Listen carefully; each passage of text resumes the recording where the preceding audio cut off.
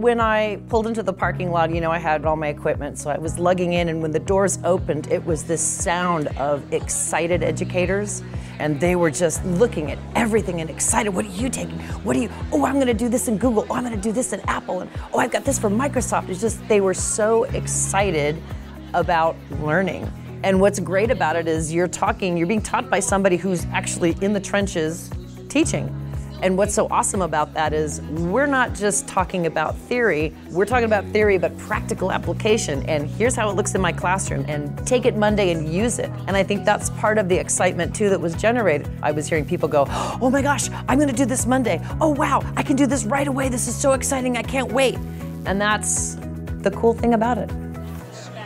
What it does is involves every single person in a way that they are actually engaged.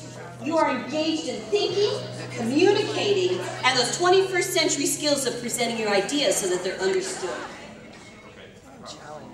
Teachers that are really interested in applying technology in their classroom were coming to get new ideas or to share ideas that work well in their classroom. So because of that, you had people that came with questions already, and from what I saw, a lot of people were going away with something that they felt was going to help them the following week.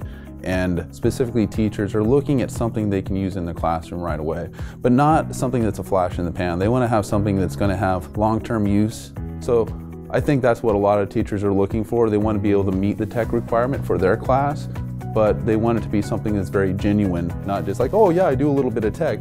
No, it's going to be something that we are doing tech, it's helping engage students, but students are actually building on their computer skills at the same time, which are marketable skills and they're 21st century skills. We're very much about providing sessions and activities for educators. And to see people come together and build something and do something different is very inspiring for me. So whether you're a curriculum specialist, whether you're a superintendent, principal, we want you to learn with everyone else. And that's truly the best environment for anyone to just jump in and be innovative, is a willingness to learn new things.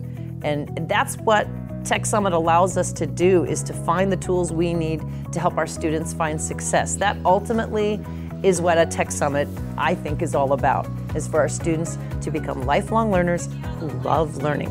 When you have passionate teachers attending things like the Tech Summit conference, they really show that not only they're expecting their students to be lifelong learners, but they themselves are lifelong learners. So I would not delay at all. As soon as registration opens up for Tech Summit 2017, it's very important that you sign up. And again, our students really have an affinity for this, and it's our responsibility to meet our students where they're at and take them to the next level. So Tech Summit can do that for you.